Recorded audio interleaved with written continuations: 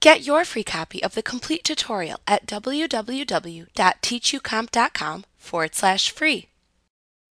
WordArt is text that is created and formatted as if it were a shape.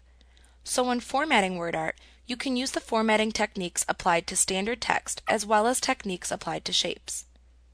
To insert WordArt into your slide, click the Insert tab in the ribbon, and then click the WordArt button within the Text button group.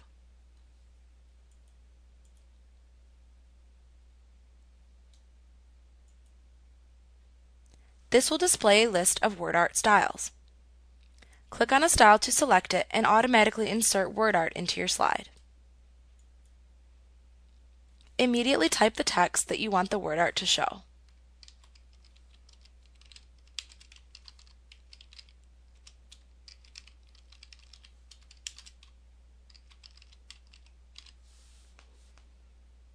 Click outside of the border of the WordArt to set its display.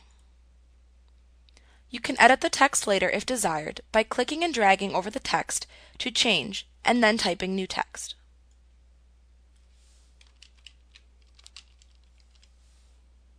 You can also select text within the WordArt and apply standard text formatting found on the Home tab within the ribbon.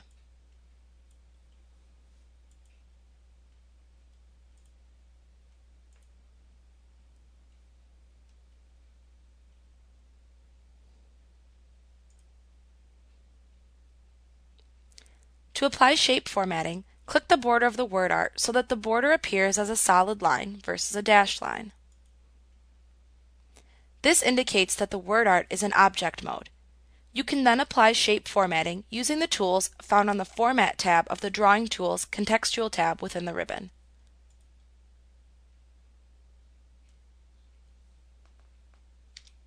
Like what you see? Pick up your free copy of the complete tutorial at www.teachucomp.com/free.